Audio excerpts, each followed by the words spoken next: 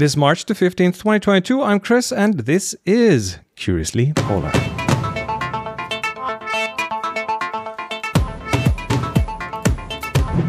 Here we are. Second try is the charm. We're recording. Second try is the charm. We had a bit of a false start. Who knows apart from us? So, look who's on the screen. Or actually, if you listen to this podcast, listen to this faint voice there of the bearded man. Come back from Antarctica. Welcome back, Henry. We missed you. Henry, I missed you too, guys. Back on Earth, so to speak. Back to civilization. Back to civilization, yeah. Back to civilization. And a little birdie told us that you got married up there. You did. I did, yeah. I surprised my wife a little bit down there, yeah. So you brought your wife with you and your future wife with you, and you returned with a wife. Yeah, we had a wedding program pre-organized from the company I worked for, and in that capacity, we had a officiant from the British Antarctic Territory with us, who was officially marrying people. Yeah, there's the photo. On the video, everyone is watching. On the video, you can see Mario just showing a picture of that. Yeah, and with that, because we had largely U.S. Americans as guests, the U.S. would acknowledge the UK marrying license, and that's what I thought would be a very easy way to bypass Romanian laws, if you like. Last year, we tried to get married, and we were lacking 2 papers. And when I heard about the officiant coming down to Antarctica, and after I found a way to get my wife on board, working with me on the ship, I thought it's a nice idea to actually surprise her getting married down there. So I brought her wedding dress from the unofficial ceremony we had in May last year. It was hidden in my duffel bag under the bed for 4 months, and so you little creased. So you got married in Antarctica to circumvent German bureaucracy. That's quite a feat. German and Romanian bureaucracy, because we live in Romania and we were lacking German papers. But yeah. So you went with a British official in British papers down in Antarctica. Well, it sounds almost like a joke. And then we got actually married in Paradise Harbor, which is one of my most favorite spots in Antarctica. And so now I can say I get married in Paradise, which is entirely fantastic. True. So romantic. That is hopeless romantic. That is crazy. That is really crazy. I just loved her face when she lost it, when she got the news of you're getting married now. And she's like, what? No, I'm not getting married. You come with me. You get married now. Here's your penguin. There we go. Very good. Fantastic. Yes. So congratulations. Awesome. Congratulations. Thank you very much. Yes. All right. About today's show, we have a couple of items. Well, a couple of few items. We have the newsreel, of course, but this time we also have a main item, which is the Endurance has been found, and we'll get to this after the newsreel. First piece of news, probably not a surprise for anyone listening. We have a war in Europe right now. Russia invaded the Ukraine. We're recording this on the 15th of March, so that is like 20 days. Hopefully not years, 20 days into this. And of course, that also has its influence on things that happen in the Arctic, because Russia is part of that. And the Arctic Council sent out a tweet saying the Arctic Council is pausing all official meetings of the Council and its subsidiary bodies until further notice. So that, I guess, has to do with the fact that Russia is chairing the Arctic Council. Right? Yes. It's not only that Russia is chairing the Arctic Council, but is one of the 8 Arctic states, and decisions in the Arctic Council have to be taken unanimously. And here we have obviously divergence of interpretation or analysis of the situation. So 7 Arctic states are saying that Russia invaded Ukraine, and 1 Arctic nation is saying that Russia is doing a sort of a special military operation. So this creates tensions, or at least creates the impossibility of finding a way forward. And for the month of March now, we have here at the Arctic Council, as you can see, Arctic Council there, because I'm sitting in one of the offices in the space of the Secretariat of the Arctic Council here up in Tromsø. This is where the working group that I work for, AMAP, is located. We have suspended all public appearances and we're awaiting further instructions. Hopefully, we'll get to go ahead to resume soon, which would mean that the conflict has been resolved, and otherwise probably we'll have to keep up the work that we are doing in the background. But this is not good for climate, for example, because all of the attention is taken by the conflict, and nobody is doing anything anymore about the climate. And this it's not good for the entire Arctic cooperation, as that it's also kind of a precedence. Nothing like that ever happened since the formation of the Arctic Council. So it's very difficult for the member states also to find a way, find a common base to deal with the situation. There's nothing written down how to work around that. And not only, but what is written down is the decisions that will be taken unanimously. And so if you don't have 8 Arctic nations sitting at the same table and being unanimous, you cannot even change the rules of behavior of the organization. So this is actually quite a conundrum. But hopefully this will be resolved soon. It's an unfolding situation, and we'll certainly keep an eye on it, because it touches what we do here and what we are interested in. And to be fair, if we look at the map, Russia is covering 50% of the landmass in the Arctic. So it's a big factor we're talking about here.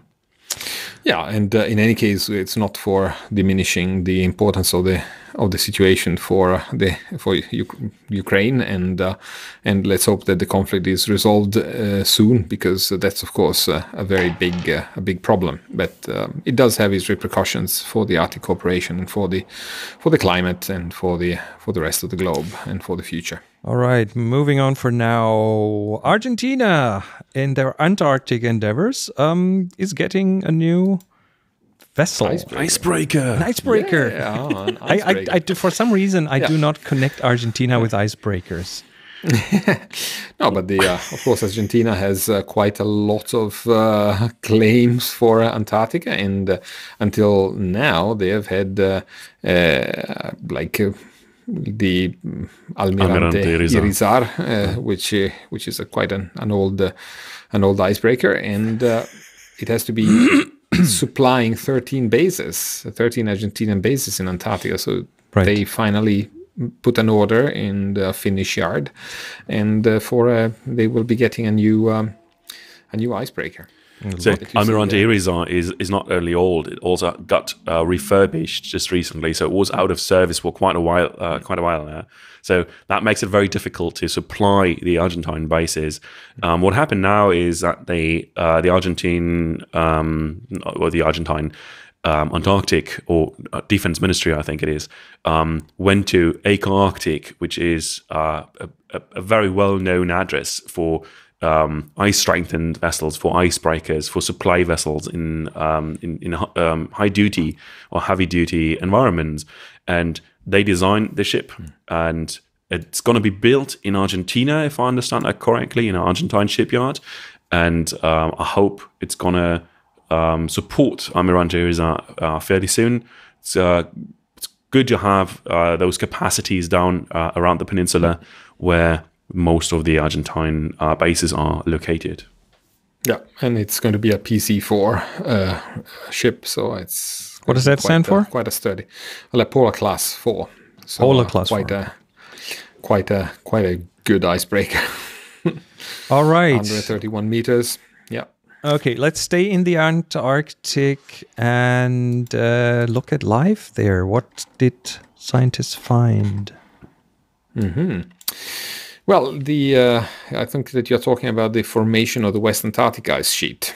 And now if we talk about the different ice sheets that we have in Antarctica, they have not...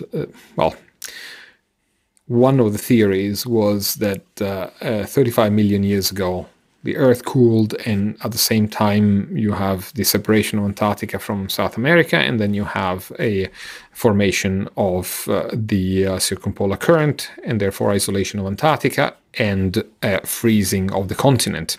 That I think we talked before that there have been forests and there have been almost a temperate dinosaurs in Antarctica. So there is something interesting. But now the scientists from Alfred Wegener Institute, of course, and they published in one of the nature journals, Communications, Earth and Environment, that the West Antarctic ice sheet, and I think that maybe in that site that you're looking now, you can see a figure of where the West Antarctic ice sheet is. So on the little figure, it's the one that is in the normal representation of Antarctica is on the left of the Antarctic Peninsula, is where you probably had a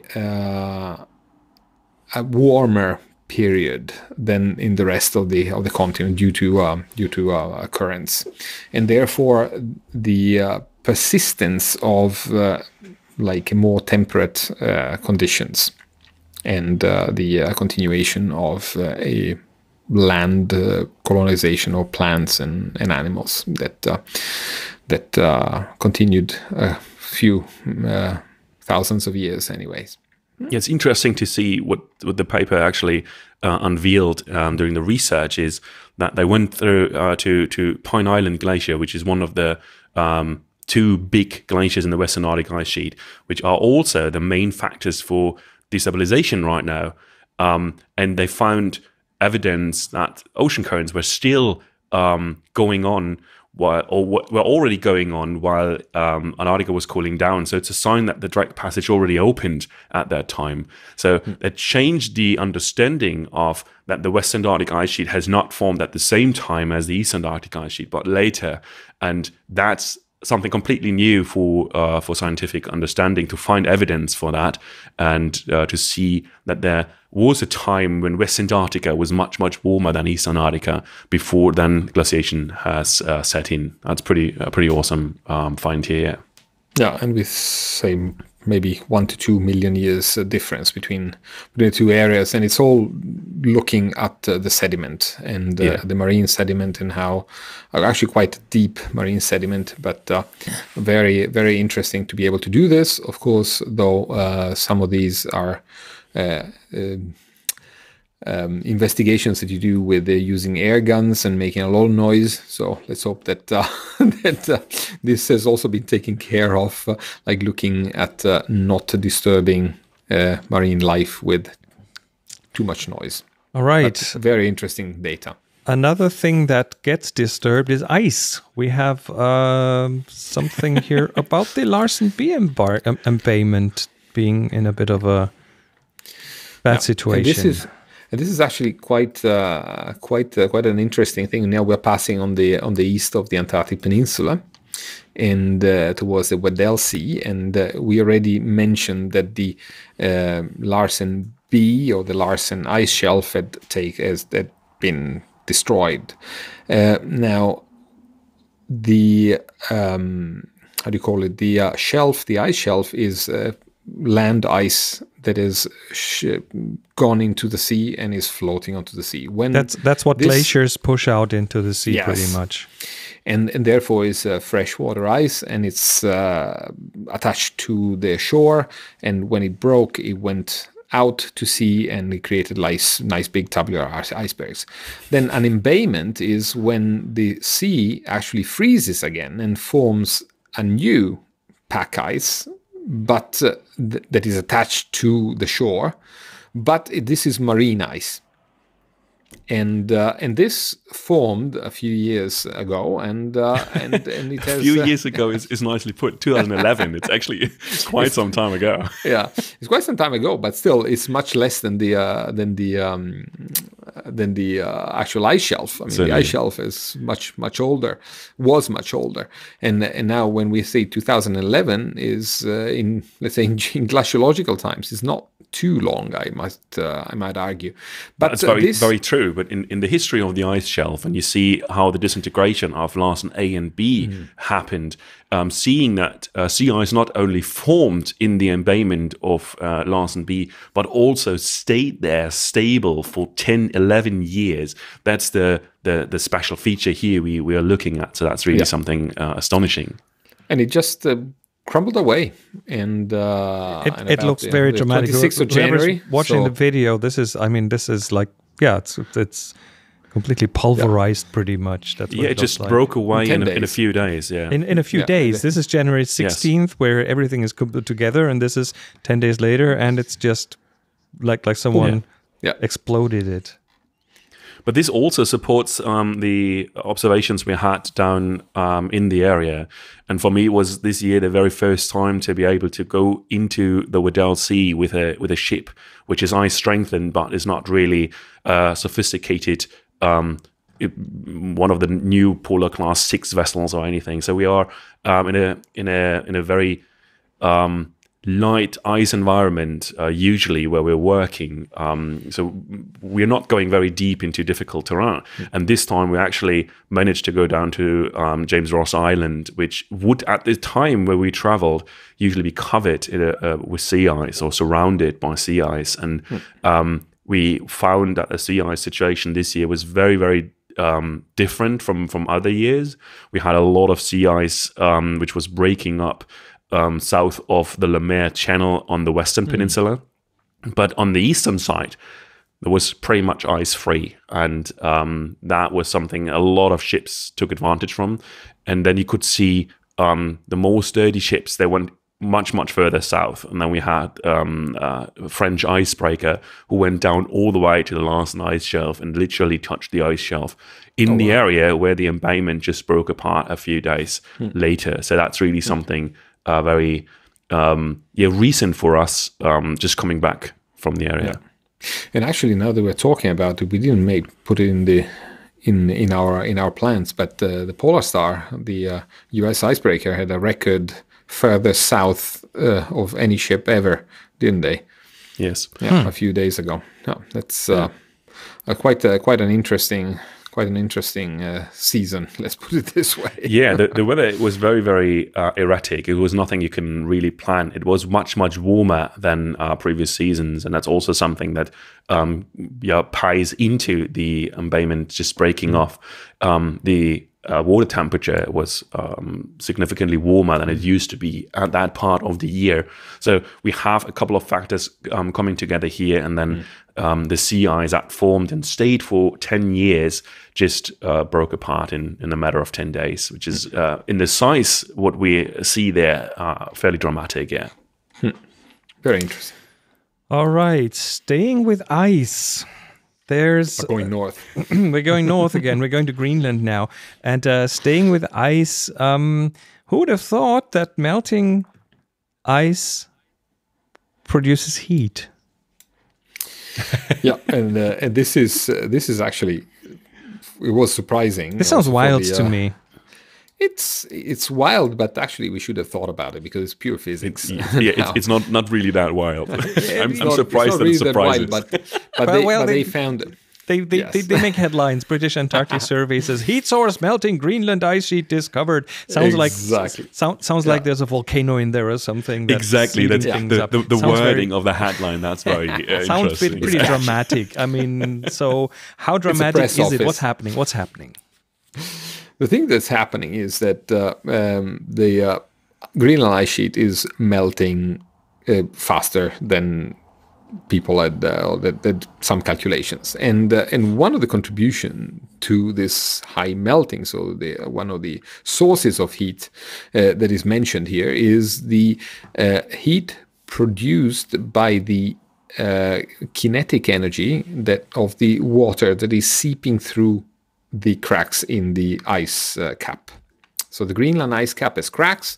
The water can descend for thousands of meters, literally, down to the bottom. And when it goes down, the speed and the gravity is actually releasing then the energy at the bottom and increasing by fractions of a degree up to a degree the temperature of the water that is reaching the bottom, and therefore increasing the heat that is melting the ice at the bottom of the ice cap. And so that is kinetic energy of the water being converted to temperature, to heat. Yes, exactly. So and it's basically a positive feedback loop. And what was surprising there is scientists never really thought about that in the first place, because there was not such a huge area covered that actually melted on the Greenland ice sheet. And now we enter a period where during the Arctic summer, literally the entire Greenland ice sheet has a surface melt, and that creates a lot of water that needs to go somewhere. So it is creating moulins. It goes through crevasses, goes into the ice sheet, and goes all the way down to the bottom. And we have the water, which already is warmer than the ice sheet, so it creates a huge area which it attacks. But at the same time, the kinetic energy here that has been not really looked after, and that's the new finding here. Why am I not surprised that? Exactly. I mean, it sounds like, okay, we have feedback loops everywhere, and now there's a new one, an additional one that people haven't really thought about until now, which exhilarates. And that's the interesting thing, right? That's the thing on feedback loops. So you'll have one factor that changes the equation, but it adds new variables to the equation, and that actually exhilarates even more, so it's even faster. It's very similar to what we just talked about the breakup of the embayment in Larsen B in Antarctica, where you have a number of factors coming together, exhilarating, and now we have a very similar finding in Greenland, where there is an effect happening, which is also happening in the West Antarctic ice sheet, by the way. Yeah, right. And this is fantastic. It's in West Greenland. It's Store Bre, like the big glacier in the just about in the middle of Greenland by Disco Bay. And interesting enough, we are talking about BMR, which is basal melt rates, and for me, BMR is also basal metabolic rate, which is very important. A very important. Yeah, but it is actually the metabolic pollution. It's a metabolic rate of the ice for me. Yeah.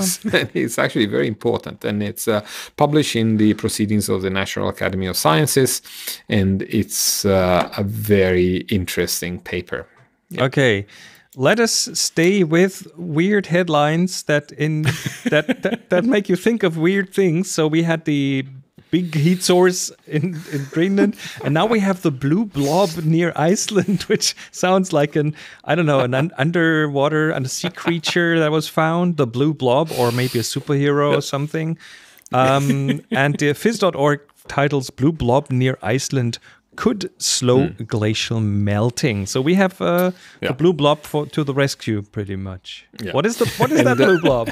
Well, the blue blob is an area of particularly cold water that has been present in the North Atlantic, close to Iceland, since 2011. Oh, it's not new. Okay. It has. It's not new, but it does actually have a prolonged effect, because at the beginning it was thought to be something seasonal, and now it's kept on since 2011, and it has had already an influence on the melting of the Icelandic glaciers, so that are actually being kept cool by this cooler water mass. That is actually about 1.4 degrees Celsius colder than what the normal should be. So this is something interesting that might save for a few more years or slow down, in any case, the melting of the Icelandic glaciers. All right. So the blue blob. Let's follow up on something that Mario, you and I talked about recently in an episode. And that was about women in science and in exploring. And the fact that women often don't really become as visible as they should with what they do. And there's a tweet I just recently came across, and it's about the female pilot, the Brazilian female pilot Anísia Pinheiro Machado, who in January 1958 became the first Brazilian to reach Antarctica. And guess what? That was overshadowed by a male pilot who arrived in Antarctica months later. So I just think it is only fair to acknowledge her contributions. Unfortunately, she's not alive anymore. Here's a photo of her from back then. She was born in 1902. She lived until 1999. And she has an interesting history. I mean, she was the first female pilot in Brazil to carry passengers, to become a journalist, writing exclusively on matters of aviation. She made stunt flights. She did cross-country flights. And she got in 1943, she got an American commercial pilot's license. And had additional ratings as an instructor, so she was a flying instructor, and then she was quite an important figure, and her contribution to flying to the Antarctic was just not really honored. So. Yeah, and not only that, as you mentioned, she did all sorts of other things, and it was, of course, a spirit of the time, but that's no excuse, and it's actually very sad that she didn't receive the acknowledgements that any man would have had in a similar situation. Right. So Anísia Pinheiro Machado, and it's nothing that just is far in the past. It just still is when you look up the Google results for that. It still is referenced that the history first is Brazilian written. History is written. Still yes, Duval Borges, which is not the truth. So there still needs a lot work to be done to not only acknowledge that, but also to rewrite history to get the true facts through. It is easy to plant ideas in people's heads. It's really difficult to then correct those if they're wrong. Okay. All right, let's go on to one of the craziest stories of Antarctic exploration. And we're going to talk about Shackleton and his endurance, because if you look into the history of that whole story, it is a story of, it's a miracle that they all survived, that they all came back. Not a single person died, because they spent years down there after their ship sank and tried to, in really adventurous fashions, tried to get help. And look it up. It's an amazing story. And here on Curiously Polar, we've been following the effort to find the Endurance, the sunken ship, over months. We came up here over and over again, and just recently there's another expedition out there, and it turns out that just a few... Oops, Mario's gone.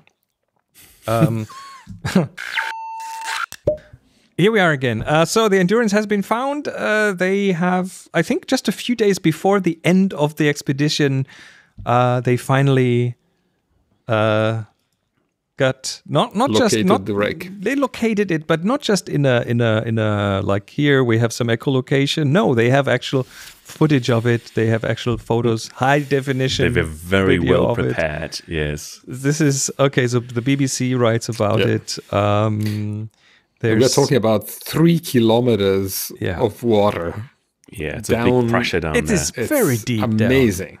Yes. So the expedition actually found it where they thought it would be, and they sent down their underwater drone, and here's pictures. Let's actually look at the endurance22.org website. And the conditions are just amazing. When you see it's like the shape of the ship, it's still intact. Like it sank last week.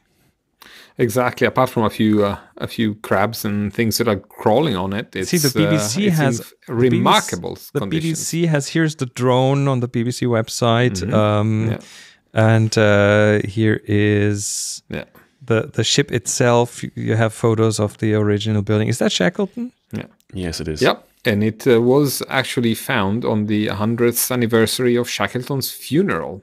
Oh no! Yes. Is amazing as well.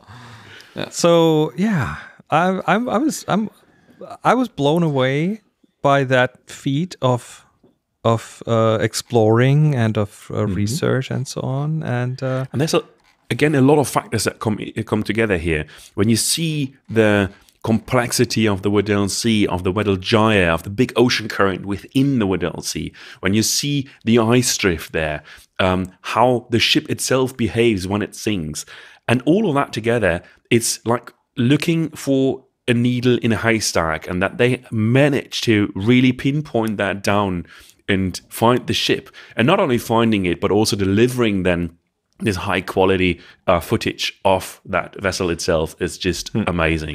They wrote somewhere that the water down there is almost like distilled. It's very, very clear, and so they had a very good visibility. And then there were like no wood-eating microbes down there. So this is like so ideal unreal conditions. It looks too good to be true. It's just when I look at those pictures, I was just so baffled.